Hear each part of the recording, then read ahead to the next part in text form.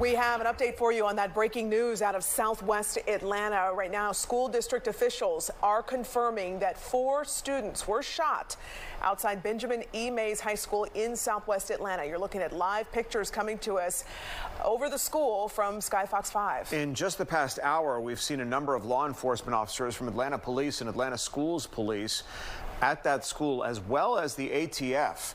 Police have put up crime scene tape in the parking lot in the front of the school. According to the district, a gunman in a vehicle fired shots shortly after dismissal, striking those 4 students.